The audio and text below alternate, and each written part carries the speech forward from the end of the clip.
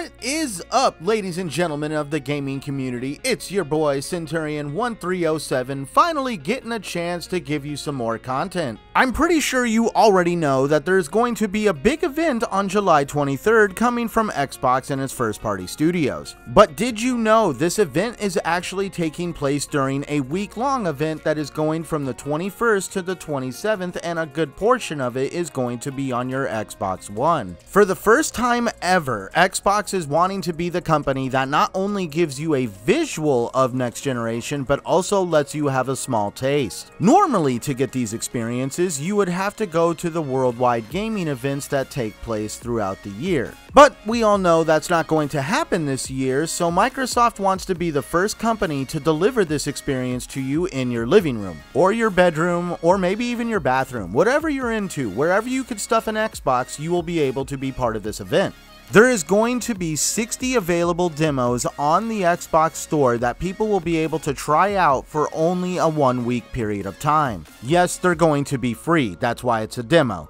That being said, Microsoft warns that some of these games are in such an early stage of development that they might look a little rough, or even play a little rougher. But Microsoft wants people to be excited for the future and to understand that all of its studios are currently working on the next generation of games. Also keep in mind though that these games are going to change over the years as the game is being developed more, and they might not even look the same the next time you see them on store shelves. All these demos will be removed from the Microsoft Xbox Store after July 27th, never to be seen again. There is a possibility some of these demos might pop back up, but that is totally on the discretion of the developer. Xbox stated as we get closer to July 21st, they will release a list of all 60 games that will be part of this demo event. Just in case though you find nothing interesting during this demo event, Microsoft has an event for you on July 23rd. Before we talk about this event, as a safety precaution, please put on your floating devices as there is a deep amount of rumors and myths circulating around about this event. Yes, more than likely, Halo Infinite is going to be at this event, and it's going to be a showstopper. They're probably going to dedicate a significant amount of time to the game and its new Slipspace game engine. Me and a couple others though are starting to hold the theory that Microsoft is probably going to hold the deep dive into Halo Infinite until an Inside Xbox later in August. It's also starting to come out in rumor that Microsoft does not plan to reveal the Lockhart or the Series S until August as well. If these two August rumors hold up, it sounds like the July 23rd event is going to be stacked with games. And we're not just talking Gears, Forza, Halo, as a lot of people would say. There has been a lot of grumblings on social media as of recently with a couple Twitter accounts. Two accounts appeared on Twitter, one of them being one you'll never see coming because it's the worst best kept secret in gaming, the Fable game. If by some chance you haven't clicked off the video at the mention of this, please, I'm rolling my eyes too. I have high hopes that this game does exist. But recently, some high profile gaming media individuals have come out and stated that they know that this game exists. Another account that popped up though was the Perfect Dark game, and a developer tried to horribly play off that it was a fan account, but we all knew it was a developer created account. Hopefully by some chance, Fable and Perfect Dark don't go into the great halls of games that could be right next to Splinter Cell and Knights of the Old Republic.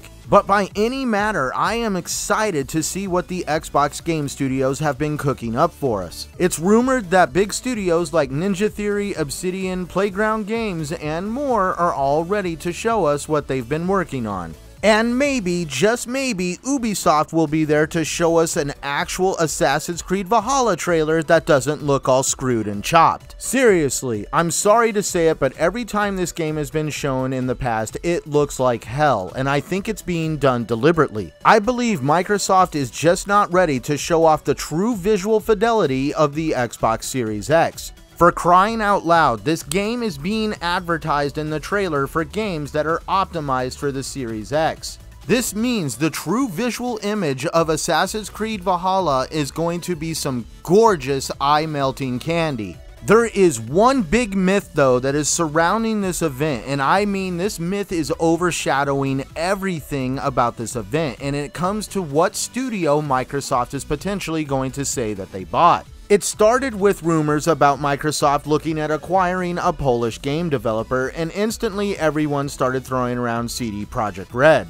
In reality, it looks like it's probably going to be a smaller studio, and a lot of rumors are pointing to it being Farm 51. The big mic drop what if moment is all circulating around the recently put up for sale WB Games. Yes, the Xbox fan inside me would be absolutely excited if they purchased these studios. The down-to-earth person inside me tells me that a lot of these big game franchises that come with these studios also have a lot of stipulations, red tape, and paperwork associated with them.